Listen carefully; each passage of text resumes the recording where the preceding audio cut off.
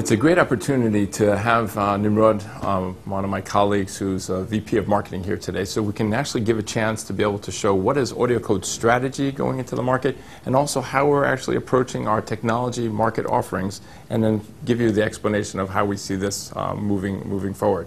So probably the most important thing to say, Nimrod, is to say that currently UC is here. Microsoft UC is unified communications is making it now more and more that people can go where they want to go, get what they need out of their IT and their telephony.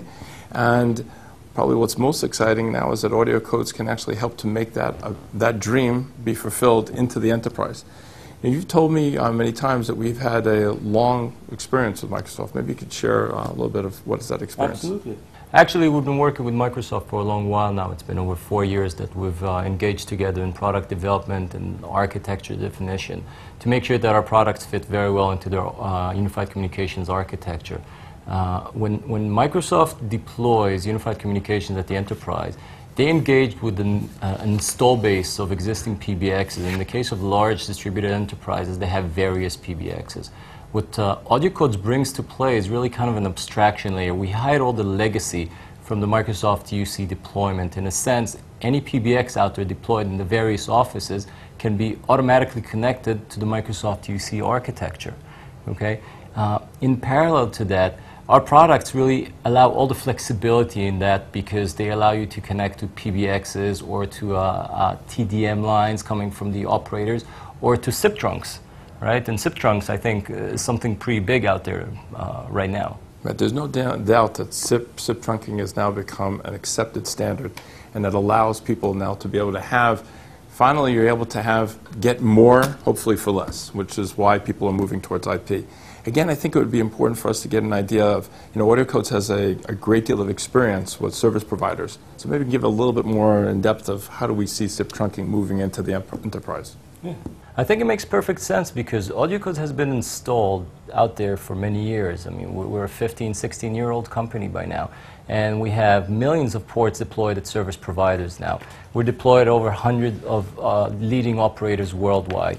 We've been working with soft switch vendors from around the world, making sure that our products are very tightly integrated into their architecture, into their service provider networks.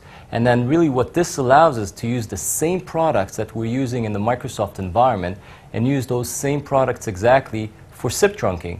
Because SIP trunking gives a lot of benefits, Jeff. SIP trunking is really a cool thing from the IT manager's perspective. So now what we need to do is to better understand with our offering would be to show how do you take unified communications on the enterprise level and then mix that together with SIP trunking. What is the actual physical offering that we have? Right, we have a full range of media gateways, obviously. We have various ranges. The nice thing is that we were able to bring to the market 4 years ago the same hardware that today carries Wave 14 on it.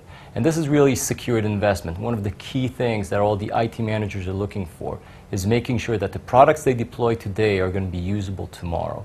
And when you want to converge unified communications with all the benefits that you have mentioned before, and you want to bring that together with SIP trunking, which allows you to reduce costs, right? I think that you need a single piece of equipment that you know that is reliable and interoperable in both scenarios. Now, an IT manager out there is being constantly pushed in two different directions, right?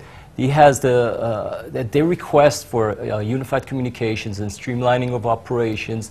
They ask him for better ways to increase productivity, but at the same time they're telling him, reduce the costs, right? Reduce the OpEx of this organization. And this is what SIP trunking allows him to do, right?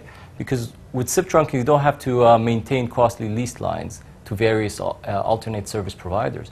With SIP trunking, you can take a large global organization and kind of converge it over a single SIP trunk provider, whether you have offices in Japan, US, or Argentina.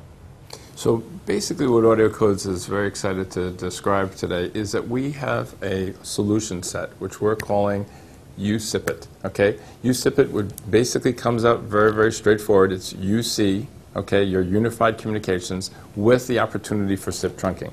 This UcSIPT idea, which we're very, very excited about, is going to be available in the market starting immediately, because really it uses the same gear that's been deployed with Microsoft UC architectures for a long while now. It's using the same gear that's been certified with soft switches around the world. So really, UcSIPT is out there now to be consumed by those hungry IT managers that are looking for innovation on one side and cost reduction on the other. So at the end of the day, Audiocodes is your one-stop shop for connecting anything to Microsoft and Microsoft to anything. We believe that SIP trunking is a standard that's here to stay and going to be more and more part of every enterprise's option for how to get more for less. And Audiocodes is looking to be of help in making sure that if you're looking for working together with Microsoft UC, Audiocodes has your solution set.